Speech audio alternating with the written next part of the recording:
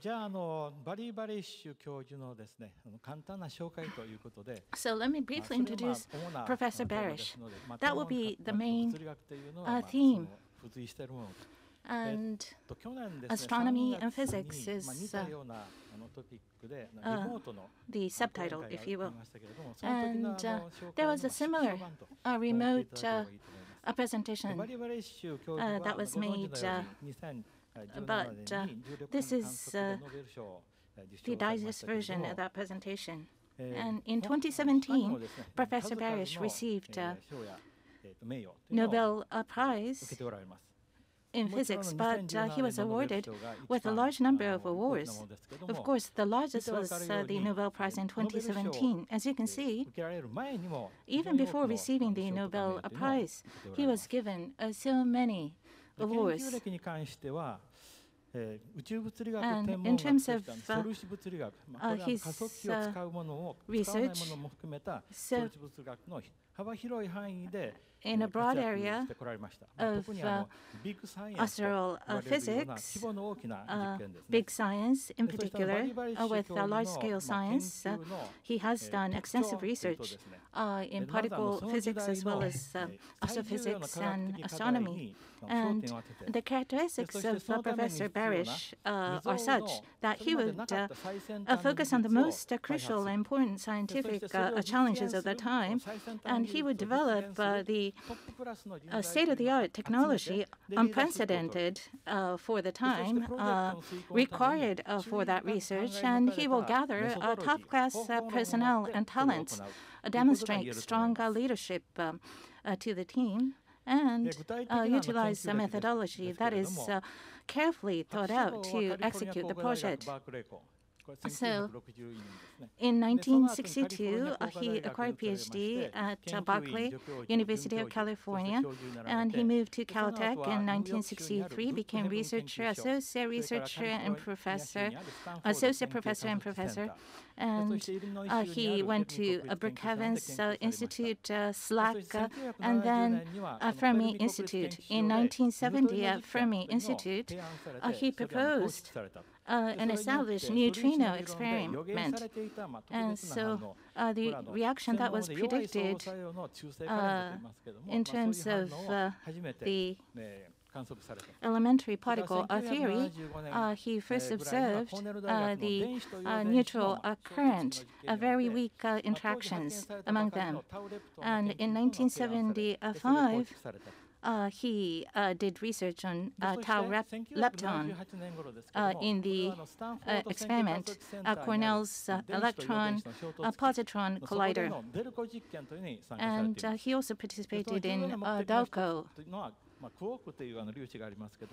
experiment in 1978. One of the quarks is charm quarks, its generation and decay.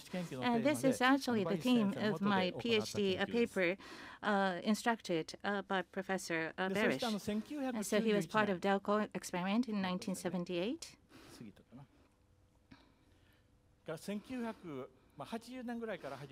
Starting from 1986, in Italy, in Gran Sasso, in underground, macro experiment started to take place. He was part of that.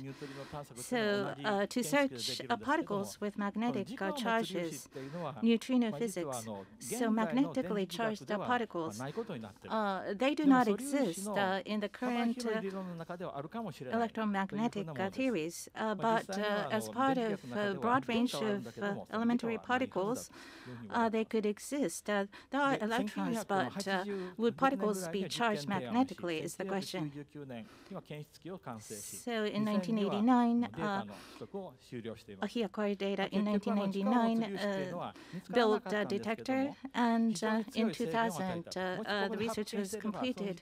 Although the existence was not noted, he did excellent research into this. Had he discovered magnetically charged particles, he would have received the Nobel Prize. And in 1991, GEM experiment plan started, and he was the lead. GEM, SSC superconducting supercollider in the south of Dallas, 87-kilometer circumference. There was a project to set up such a large experimental equipment. And however, in 1993, this project had to be canceled by the U.S. government. However, this left a very valuable experience. A cost increase must be tackled. How to promote international collaboration. This did produce valuable lessons. And then came LIGO. There are two detectors in two sites. Both are used. And there's also collaboration with other research sites around the world. In principle, a kilometer-size interferometer. If we use such equipment, gravitational waves should be observed. So that was the theory back in 1980s and into the 1990s and onward. Although people knew that they could be observed, enough research funding was not given. And then came Professor Barish. He became the lead of LIGO in 1994, and he restructured and re-established the research organization. 40 billion yen of research funding was granted. In 1997, two facilities were almost complete. In 2002, data started to be acquired, and in 2004, a LIGO upgrade started. Necessary funding was secured. And in 2015, data acquisition using enhanced upgraded LIGO started. And in 2016, first observation of gravitational waves was announced. And in parallel with this, surprisingly, he's also led the ILC, International Linear Collider. So ILC, this is the next generation linear electron positron collider. There's Higgs boson that's utilized, and that is to be looked into extensively by this experiment. So in the 8 years between 2005 and 2013, he served as a director of the ILC design team, and the design was completed under his leadership. So, astronomy and particle physics, where Professor Barish has been very active, I would like to provide a most simple introduction to these disciplines. So early in the 20th century, back then, the heavenly bodies in the skies, they were considered all part of the Milky Way galaxy. And Edwin Hubble, Dr. Hubble, said otherwise. Outside of our galaxy, there were celestial bodies. And when speed was observed, so the farther the celestial body, and if it's away from the Earth, then it is moving at a faster speed from Earth, and universe is expanding, he said. So let's say that our universe is like a balloon. And if universe was two-dimensional, with the balloon expanding, the surface will expand, and the interstellar distance will grow. So the larger the balloon, seen from one celestial body, the other bodies will appear further. And the speed at which they move away becomes greater. So any celestial body is not special. There's no central body. So whichever spot you choose on the surface of the balloon, it's the same with all the other ones. So there's no center in the universe. And Milky Way as a galaxy, well, the farther it is, then the faster it moves away. But we're not at the center of the galaxy. And then George Gamow and others also were saying that if universe is expanding, universe must have started from a very small size. Then, at a small size, density is high and temperature must have been very high. So that is the so-called Big Bang. So universe started from nothing with the Big Bang, and with the Big Bang, universe started, and the current estimation, it was shorter back then, but the current estimation is that the age of a universe is 13.7 billion years. This briefly explains that the history of universe. This is the timeline. Time moves from this to that direction, starting from Big Bang. First, a very fast expansion happened, which is called inflation. And then there was a sort of elemental particle soup, but they scatter, so it's not transmitted and things are invisible. It is bright, but there's nothing to be seen. And after universe expands to a certain level, light starts to be transmitted, and then universe, about 3.8 billion after the Big Bang, this happens, but there are still no stars, so light is transmitted, but there's nothing that emits light. That is called the Dark Ages. About 400 million years after the Big Bang, the first star, the first celestial body appears, starts to shine with light, and expansion starts, and the galaxy and the planets developed, and we are now at this stage. And in this situation, elemental element physics is this era, and astronomy covers the later years. So this is elementary particle soup.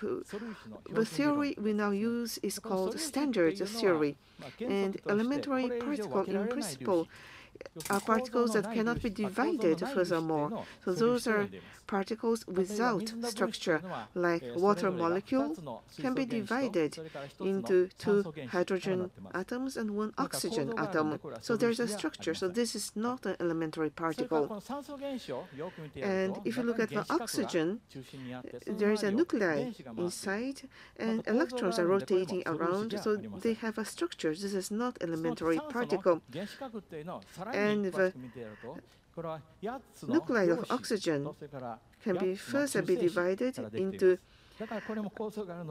protons, and so there's a structure. And when you look at the protons, this is made of 3 quarks, which are called gluon. They are connected through gluon, so there is a structure. So protons are not elementary particles, which means that as far as we know, quark is an elementary particle because it's not possible to divide furthermore. So they are electrons, but as far as we know, there's no internal structure into electrons. And electrons, according to the standard theory, it is classified as lepton. There are 6 types of leptons, and 1 is electron, and quark is another classification. There are 6 types of quarks. So lepton and quarks together, they are particles of material. So like molecules of water and atoms of oxygen, they're made of these material particles.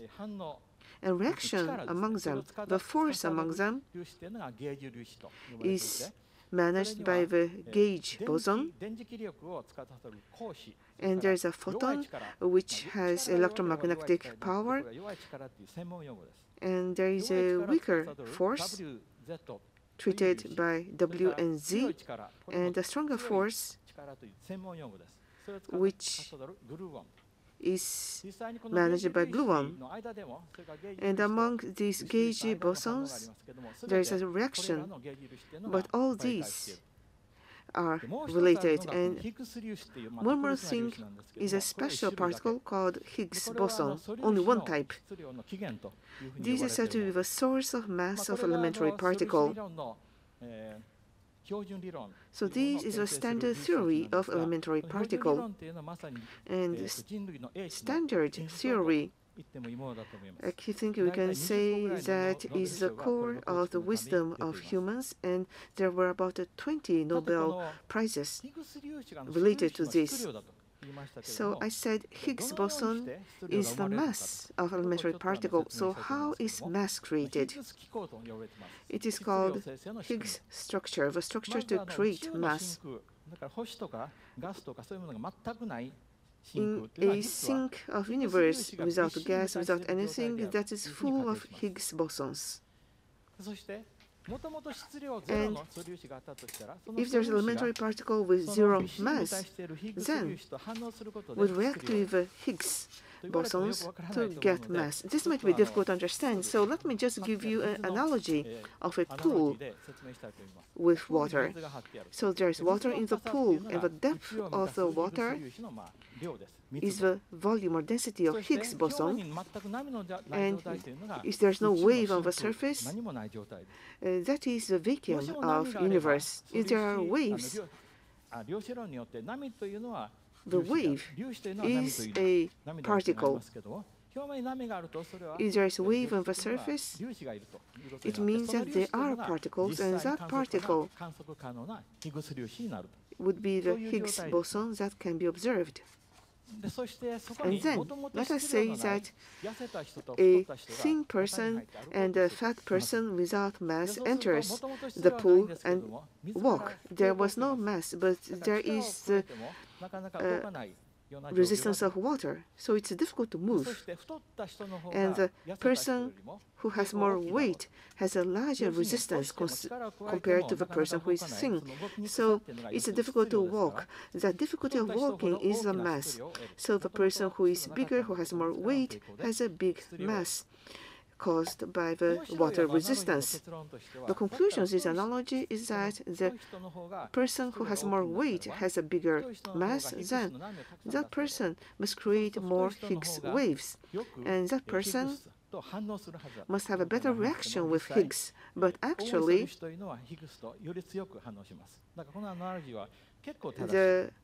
and this analogy is nearly right. But when you say Higgs boson, filling the universe is vacuum, why is it a vacuum? Why is it empty, though it is full? This is related to Buddhism. The vacuum of universe is filled with Higgs boson field. It's a vacuum, but there's a lot of Higgs. This is just like the Heart Sutra. Color is emptiness, and emptiness is color. There's nothing inside. So what is not? What is not, and what is not is what is. That is the meaning. And actually, insufficiency in nothingness, this is a Buddhist word. If there's nothing means that there's infinite volume, and we also often talk about nothingness. If there's nothing,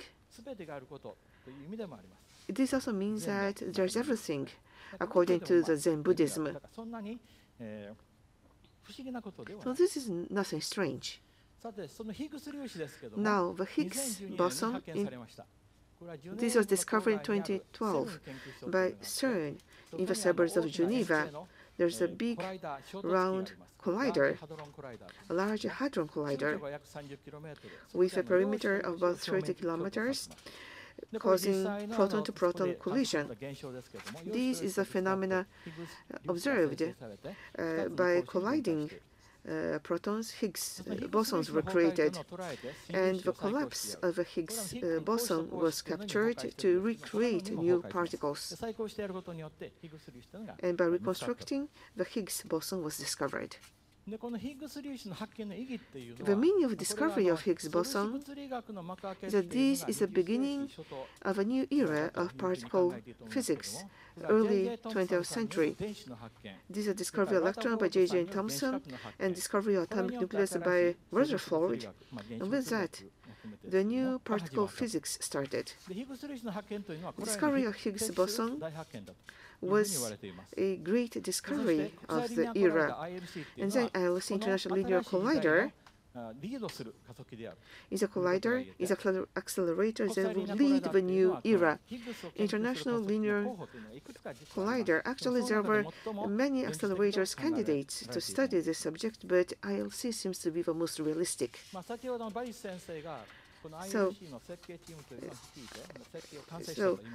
Professor Barish led the design team of ILC. In UDX Akihabara on 15th of December, we had a ceremony to celebrate the completion of ILC design.